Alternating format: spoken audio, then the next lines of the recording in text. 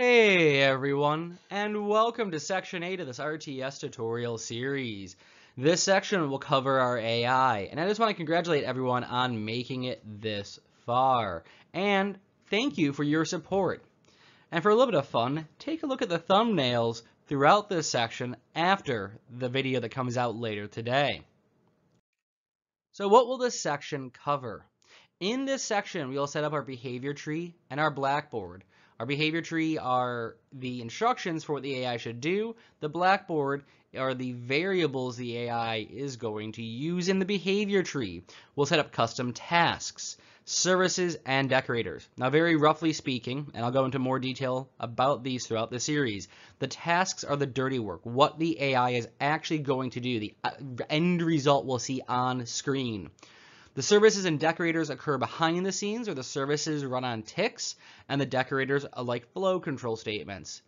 We'll use existing functions in good object-oriented fashion to support the AI. For example, when a unit is told to go into a building, we don't need to program the AI to do, all right, the unit's at the entry point, make it invisible, make it deselectable. We have those functions already. We'll reuse those in the AI. That's why we did them.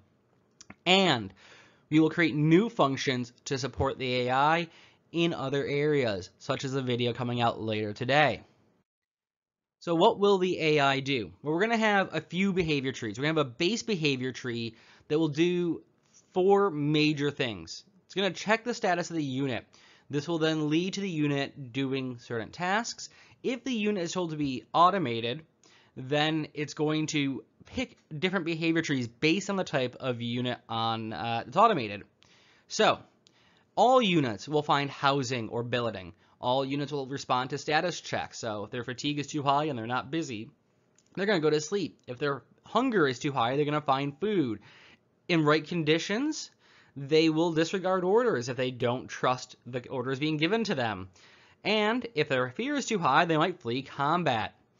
Now, the automated jobs are going to use things we could tell the unit to do ourselves. Like, we could send a unit to go harvest resources, but instead, we might want the AI just to pick resources and harvest it itself. So harvester units might just go do that.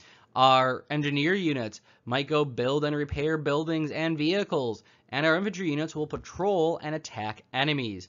All right, that said, I look forward to seeing you in the rest of the series, and I hope that you have a wonderful day.